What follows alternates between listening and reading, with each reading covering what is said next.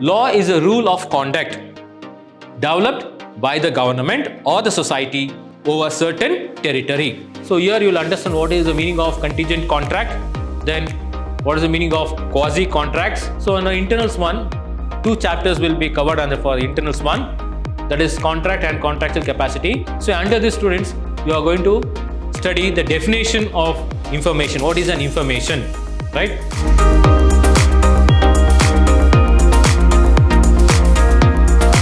A warm welcome to you all, dear students, for the introduction class of Business Law, 6th semester BCom.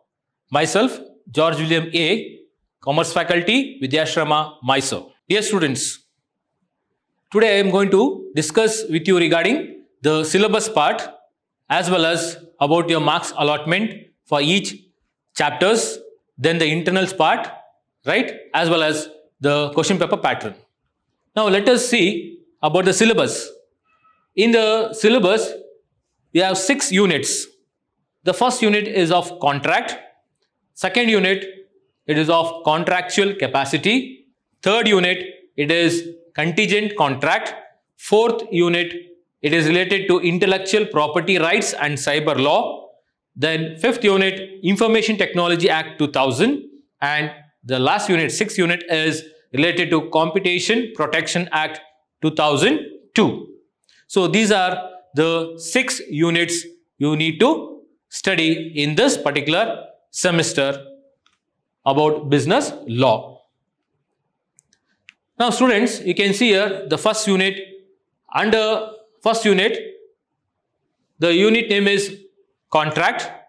Under this unit, we have subtopics, that is the concept of law, that is the meaning of law, then sources of law, then mercantile law, agreement, then contract, that is the definition of the contract and essential of a contract, then legal rules as valid offer and acceptance, and termination of an offer.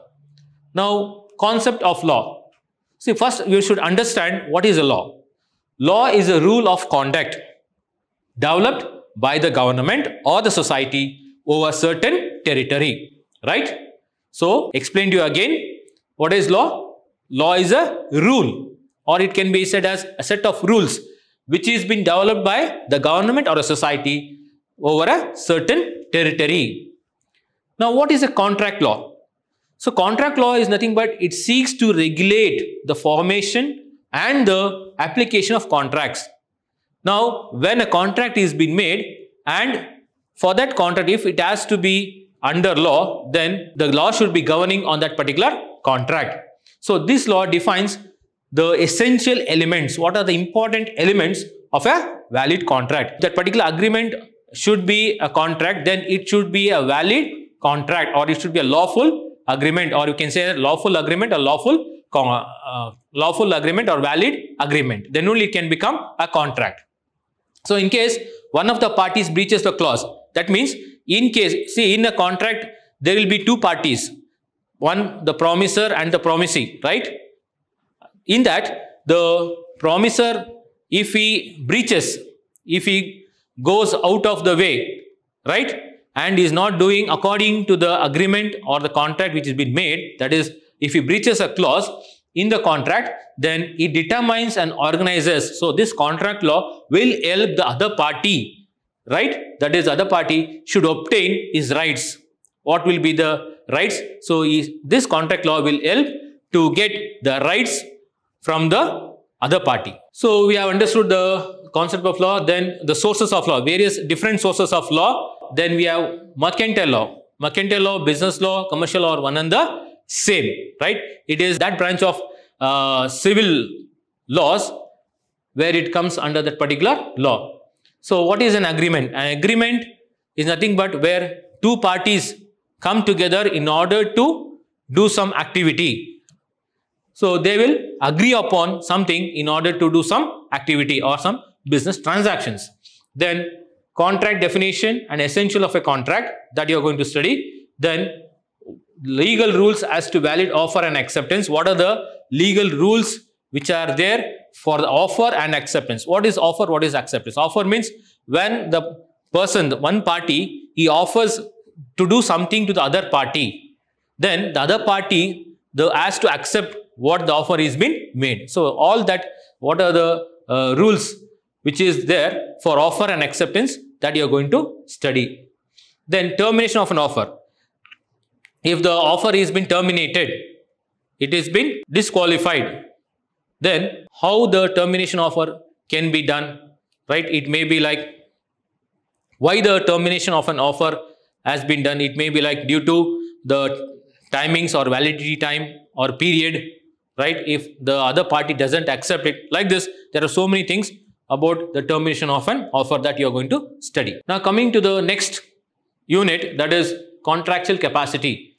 See, contractual capacity is nothing but it is the person, if a person wants to enter into a contract, right, he should be competent enough to enter into a contract where he should be a major who has attained the age of 18 years, and he should be a sound-minded person, and he should not be formulated by any of the laws. So that person can be entered into a contract as a competent, and he has a capacity to do that agreement or the contract. Then what are the minors agreement? So there are so many agreements made between the minor, so that you are going to study under that. Then consideration, definition, meaning of consideration. Then essential and exceptions. Then free concern. Under that, coercion, under influence, fraud, misrepresentation, mistake. That is, you are going to study about the definition and features of mistake. So these are the various topics which you are going to cover under this chapter. That is second unit, contractual capacity. Coming to the contingent contract. So here you will understand what is the meaning of contingent contract. Then what is the meaning of quasi contracts, wagering agreements, discharge of contract, remedies for breach of contract. So these are the various subtopics which will be covering under this contingent contract. Next is Intellectual Property Act.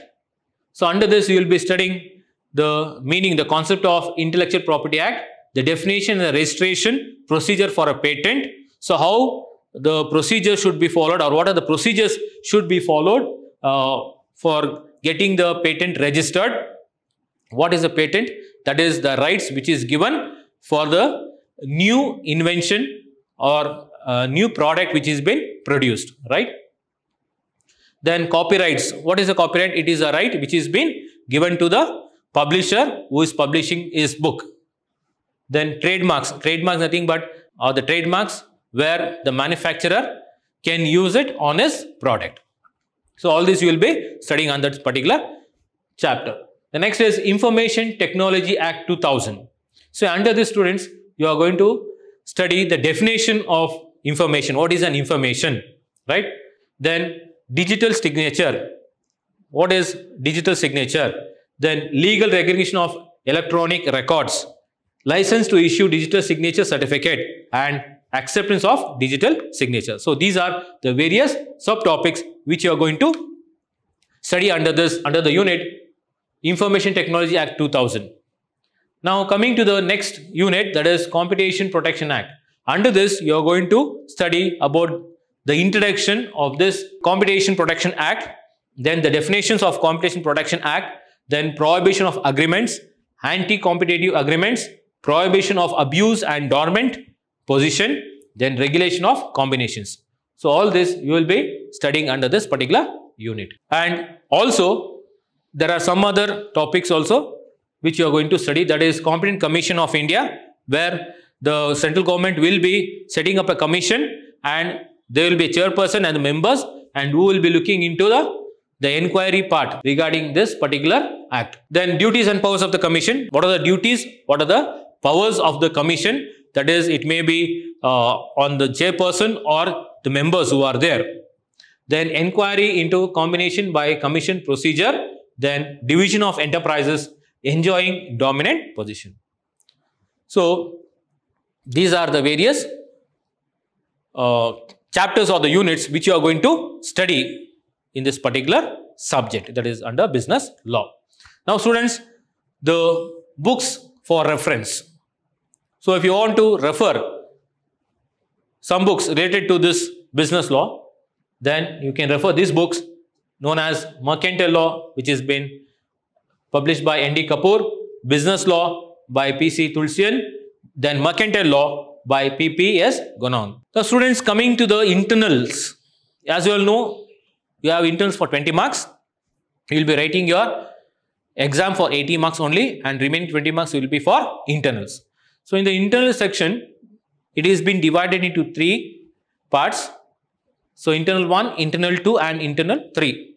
So in the internals 1, 2 chapters will be covered under for internals 1, that is contract and contractual capacity. For internal 2, again there will be 2 chapters, that is contingent contract and intellectual property act, and for the internals 3, Information Technology Act 2000 and Competition Protection Act 2002. So here the final marks will be awarded based on the 3 internals, right? Now coming to the question paper pattern. So in this, the question paper will be set for 3 sections or 3 parts, that is part A, part B and part C. In part A, 15 marks where you need to answer 2 questions, so you get 30 marks. Part B, 3 questions which carries 10 marks, 30.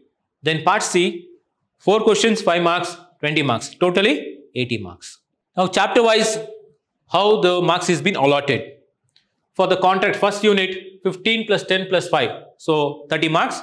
For unit 2, contractual capacity, 15 plus 5, 20 marks. Contingent contracts, 15 plus 10 plus 5, 30 marks. Intellectual property rights, 15 plus 10 plus 5, 30 marks. Then Information Technology Act, 10 plus 5, 15 marks. Competition Protection Act, 10 plus 5, 15 marks. So this is how the marks allotment is done based on chapters. Now after studying this particular subject in this semester, what is your learning outcome? So what you are going to gain from this subject? Learning outcome. This subject facilitates students to understand legislations and various provisions of Contract Act in respect of business situations, Intellectual Property Act, then Competition Act 2000 as well as Information Technology Act. So students, I think you understood today's introduction class, which is related to your syllabus part, which I explained to you about the syllabus. Then secondly, about the internals. Then thirdly, question paper pattern and the learning outcomes, as well as how the total chapters in your syllabus where the marks is been allotted. So I hope you have understood the introduction class. I wish you all the best for this semester. Do well. Take care. Thank you, students.